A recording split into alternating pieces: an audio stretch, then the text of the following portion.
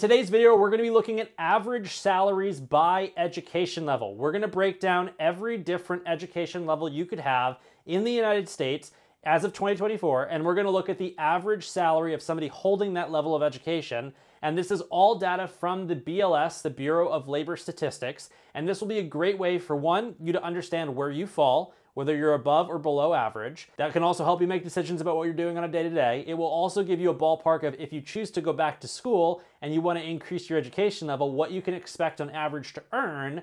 And it will give you a good ballpark of, the people around you. Because although comparison is not a good thing, it's also really healthy just to understand that if you're walking into a room and you're talking to somebody that has, let's say, a PhD, they might be earning slightly different than what you were expecting. And this is a great way to understand their levels of their earning. Now, is that really important in life? Absolutely not. But for the few people that enjoy watching videos like this, who might be financial mutants or really into personal finance or finance, it is something that's interesting to know. Let's get straight into it. And if you're not subscribed to the channel, please consider subscribing. We do a lot of cool stuff on this channel when it comes to personal finance, entrepreneurship, starting businesses, everything you need to know to not be average and to be above average. Let's get into it. We're also going to look at the unemployment rate by each of these brackets as well, because I find that to be interesting. Okay, so number one on our list is going to be people that have less than a high school diploma, meaning you do not have a high school diploma. The average income is $35,464, and the unemployment rate is 5.5%. That's both the lowest income and the highest unemployment. So what should you do? Make sure you graduate high school. Next on our list is a high school diploma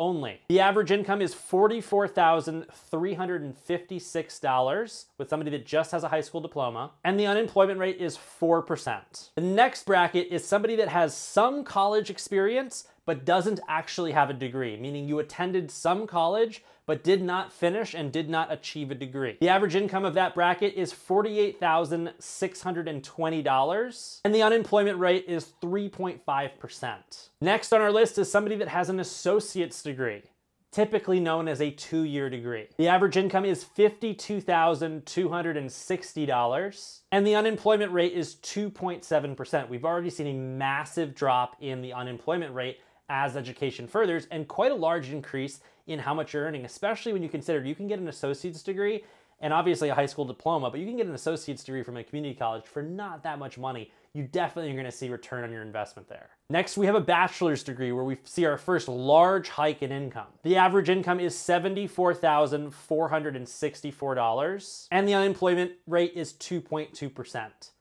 Next on our list is people with a master's degree. This is truly graduate school, higher education. We're really going for it. The average income is $86,372, and the unemployment rate is 1.9%. It's really low. Next is what's called a professional degree. Now, I'm gonna leave this one a little bit ambiguous because a professional degree means something very different in every single industry. It's almost adjacent to getting a master's degree, but it's something that gives you a professional licensure, certification, ability to perform a certain act in a regulated industry. It's very, very, very industry specific, but it's not a master's and it's not a doctorate or PhD. It's something in the middle. And the average income for somebody with a professional degree is $108,160, and the unemployment rate is 1.4%.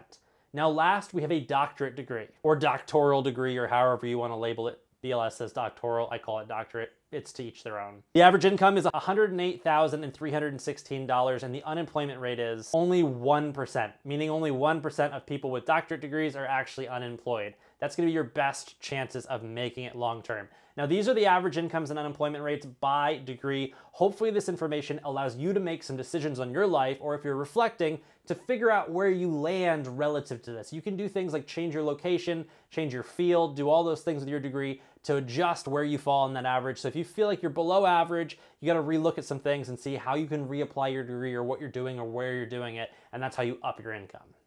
I'll see you guys in the next video.